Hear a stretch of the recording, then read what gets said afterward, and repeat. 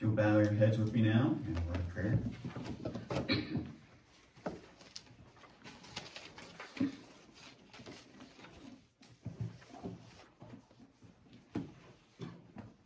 Heavenly Father, I pray you would prepare our hearts to receive your word this morning and open up our ears to be able to hear the words of Scripture being read. And Father God, I pray that you just empower me this morning to be able to deliver your message in a way that is faithful. And Father, I pray that we would take from it what you would put on our hearts this morning. We pray this in Jesus' name. Amen. If you will, turn with me inside of your Bibles to the Gospel of Matthew, chapter 6, verses 25 through 34. Actually, this is going to be the last one in Matthew chapter 6. So we've made it through Matthew chapter 6. It's been a long time inside that chapter. I'm going to be reading Matthew chapter 6, verses 25 through 34. So Matthew chapter 6, verses 25 through 34. If you're reading in the Pew Bible, page 685 in your Pew Bible. 685 in your Pew Bibles. Matthew chapter 6, verses 25 through 34, page 685. It reads, "Therefore I tell you, do not worry about your life, what you will eat or drink, or about your body, what you will wear. Is not life more important than food, and the body important than clothes? Look at the birds of the air. They do not sow or reap or store away in barns, and yet your heavenly Father feeds them. Are you not much more valuable than they? Who of you by worrying can add a single hour to his life? And why do you worry about clothes? See how the lilies of the field grow. They do not labor or spin. Yet I tell you that not even Solomon in all his splendor was dressed like one of these. If that is how God clothes the grass of the field, which is here today and gone tomorrow, is thrown into the fire, will he not much more clothe you, O you of little faith? So do not worry, saying, what shall we eat, or what shall we drink, or what shall we wear? For the pagans run after all these things, and your heavenly Father knows that you need them. But seek first his kingdom and his righteousness, and all these things will be given to you as well. Therefore, do not worry about tomorrow, for tomorrow will worry about itself. Each day has enough trouble of its own."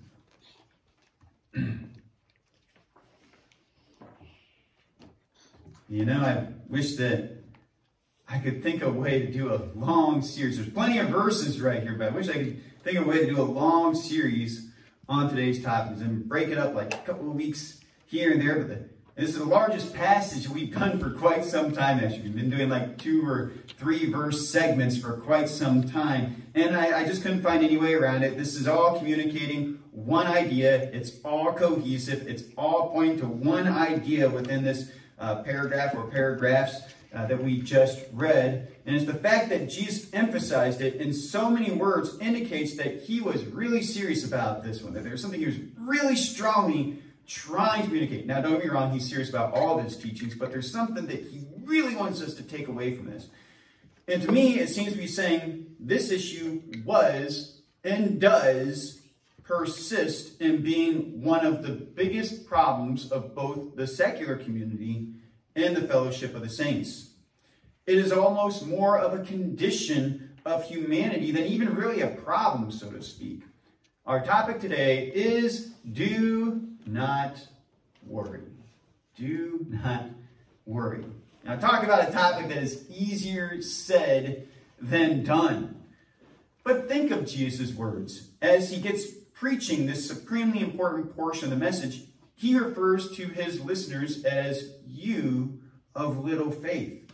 What was Jesus saying by referring to his listeners as such? He was saying that worry is a faith problem.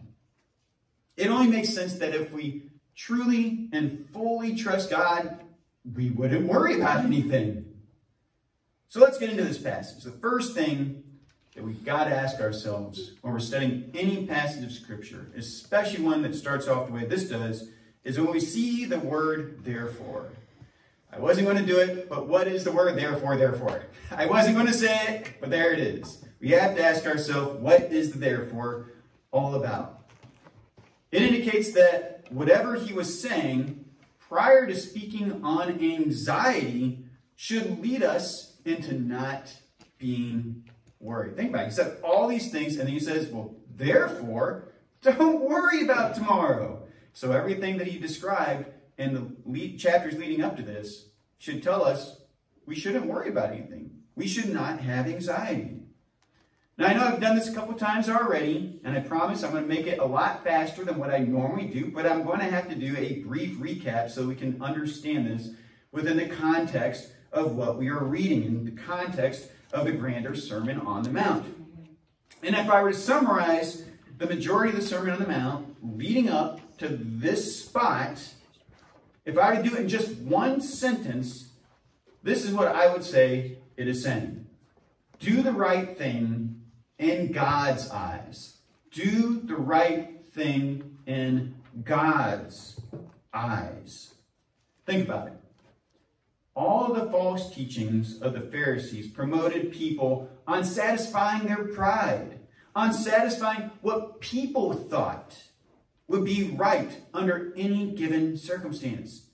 And Jesus' response, and I said this over and over again, you probably got tired of hearing this, but on the same token, Jesus' response to all the false teachings, he would start off by saying, you have heard that it was written, so he's implying that there was a teaching attached to what was actually written by God, and the teaching itself was not communicating God's word accurately. And he said, you have heard that it was written, and then you talk about the topic, and then you respond by saying, but I tell you, the pride of life is enticing.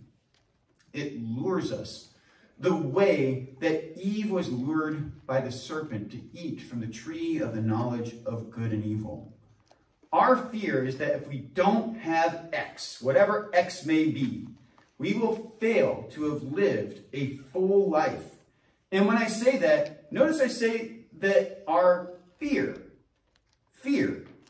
or worry, anxiety, Jesus said, do not worry. Do not fear. Now, isn't it fascinating the types of things that we worry about? And in many respects, I would say they're not totally ill-founded or illegitimate. I mean, we have real problems that we deal with. But I looked up some statistics on things that people are worrying about these days. And did you know that about 80% of people are anxious because of inflation today? Unemployment anxiety is also on the rise. I didn't get an exact number on that, but I've talked to a number of people that say that they have been laid off or that their company is talking about laying people off. And so that's on the rise. Furthermore, 40% of Americans fear the future, and 36% say they are more worried about the future today than what they would normally be. Now, it's statistics like this that frustrate me. It frustrates me that these people can't be here at this church today, this Sunday morning, to hear about Jesus telling us that we should not be worried. Jesus tells us how to handle these fears. The last thing Jesus said before saying, do not worry about our life, was, do not store up treasures for yourself on earth. You cannot serve both God and money. And that's when we get to the therefore, right? That's when we get to the therefore. It's right after that statement. So you heard Jesus, and you heard the statistics. He said, do not store up treasures for yourself on earth. You cannot serve both God and money. Therefore, do not worry about your life. And let me read those statistics again, just to remind us what it is that we're talking about. Our fears. 80% inflation has to deal with money. 40% fear the future, and I guarantee you a lot of that has to do with incomes. And a rising number of people fear unemployment. Why is that? Because that's where we get our pay from. We get paychecks from our employers, and it's troublesome to think that we might not have that job. I think that Jesus would be telling us, would be referring to us today as, "O you of little faith." And he wouldn't be saying it in a disparaging way, but in a way to remind us that we need to actually have faith. So he's right in saying we have little faith, but he's also encouraging us to know that we could have more faith. We fear so much not having money, not having possessions, not having experiences, and not having jobs. What did Jesus tell us at the conclusion of this section? Your heavenly Father knows that you need these things, but seek first his kingdom and his righteousness, and all these things will be given to you as well. Now, what happens when we seek, say, a bigger house, a fancier car, a big screen TV, expensive phones, the biggest salaries that we can possibly earn? Well, first we have to acknowledge, and again, those things aren't necessarily bad, but first we have to acknowledge that if we are chasing after those things, we are serving money, not God. And second, you load yourself up with all sorts of anxiety because you're always trying to find ways to get them. And then once you have them, you have to do everything you can to hold on to them. Here's a little secret. Average household debt in America. Any idea what it is? Average household debt in America. Josh, you think you're going to say something? If not, that's okay. I got the answer. Probably somewhere around, what, 150, 200,000? Not a bad guess. $100,000. You actually shot a little bit high. I'm kind of surprised. Just figuring mortgages and that kind of thing. But yeah, $100,000 is what we're talking about. Approximate average household debt is what we're looking at. Now, here's a funny little experience I had that's related to this. When I was in high school, I had a teacher that said, and mind you, I'm not saying anything against college education right here. That's not the point of the story. But she said it is worth it to go to college because college is more affordable than ever. In fact, it is so easy to get a student loan, and interest rates are so low these days. Now, wait. Did I forget about what the definition of affordable was? She said that you could afford college if you took out a loan. If you have to take out a loan, by definition, that means it's not affordable. You don't currently have the money to pay for it. And yet, that is what we do to ourselves. We say, I can afford that television. I can afford that house. I can afford that phone. I can afford anything that I want if I just put it on credit. As a result, we enslave ourselves to paying off debt. What if we did things God's way? What if we listened and obeyed the words of Jesus? And I love his illustrations, and we can learn a lot from his illustrations. He said, look at the birds. They don't even know how to grow food, let alone store it away, but God still takes care of them. And don't misunderstand this either. He wasn't saying it's okay to be lazy. He wasn't saying sit around and God will provide for you and bring all the stuff to you that you need. To the contrary, if you work hard and you prepare for the winter by storing up, you have nothing to worry about. God takes care of the birds who don't know how to do these things. How much more do you think he'll provide for you? What about the grass in the fields? Don't they have beautiful flowers? How did the flowers get that way? They didn't make their own clothes. They didn't buy their own clothes. They didn't live in king's courts or anything of that sort. They don't even know what pretty looks like. But look at them. They are more beautifully clothed than the richest of kings.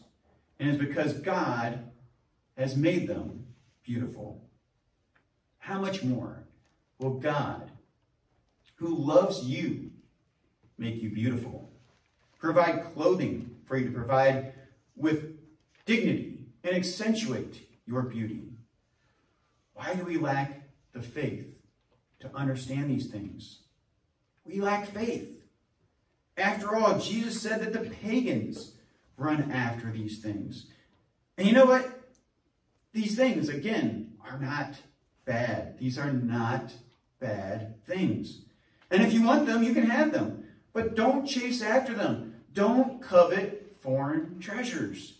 Don't idolize and sell all your possessions to gain any one of these material items. A while back, I received some great advice This gentleman told me, when you are planning on making a serious life change, don't take just any opportunity. Make sure that the reason you are making that change isn't because you are running away from something. Make a change because you are running to something. And when I say this, I'm referring, at least I'm thinking of, what we refer to as the pearl of great price. Matthew 13, 45 through 46, Jesus said, "Again, the kingdom of heaven is like a merchant looking for fine pearls. When he found one of great value, he went away and sold everything he had and bought it." Now that must be a very valuable pearl for him to sell everything in order to have it. What on earth could possibly be so valuable? Answer: in reality, nothing. To buy a pearl, nothing is that valuable. Nothing on earth. Jesus is the pearl of great price. Jesus is the pearl of great price. He is all that we need for our lives to be complete, fulfilled, and worthwhile. But back to the pearl. For this merchant to be so motivated to chase after the pearl, it wasn't that he despised all of his possessions so much that I just got to get rid of these things. No, that was not what he was doing right there. He wanted that pearl that bad that none of those other things that he had, none of the wealth, none of the treasures, none of his possessions, none of those things mattered anymore. He had to run to the pearl. He knew he would be a fool to let this valuable item slip through his fingers. Mankind is looking for something as well. Everybody is. Some people fear letting something slip through their grip. Others search for something that they never want to let go of. We want joy. We want peace. We want happiness. We want love. Jesus fulfills all these longings, and we would be fools to let him get away from us. And yet, he's not in our hands. We are in his hands. Isn't that wonderful to think that? To believe, to know that. He's not in our hands. We're in his hands. I think of the chorus, the popular hymn, "Great is thy faithfulness." It says, "Great is thy faithfulness. Great is thy faithfulness." I know my singing voice isn't up to... "Morning by morning, new mercies I see. All I have needed, thy hand hath provided. Great is thy faithfulness, Lord, unto me." With a God like that, why should we worry? It makes Jesus' final words for this segment ring all the more clear and make all the more sense. And that's Matthew chapter 6, verse 34. I almost feel like it should be 35. Regardless, last verse inside of the chapter there. "Therefore, do not worry about tomorrow, for tomorrow will worry about itself. Each day has enough trouble of its own." And this came from a man who knew how to number his days, who knew of the dreadful fate that he would endure. And yet, he could say, "Lord, great is thy faithfulness. I will not dread tomorrow, for you have mercies yet today." We can feel comfortable casting our burdens upon him because he is always so good. Please bow your heads with me in a word of prayer.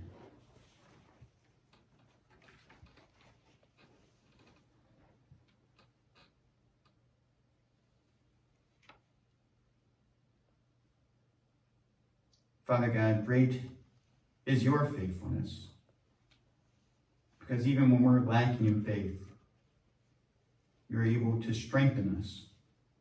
You're able to encourage us. You're able to restore ourselves to you so that we won't have the fears and we won't have the anxieties. Lord, things of this life can choke us up, can slow us down, can prevent us from having the faith that we should have. that we get so worried of losing these things that we forget to serve the God that we love.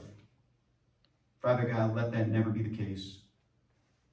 Let us always remember you, your goodness, and all you've done for us in the past, knowing that if you provided that way back then, we can trust you.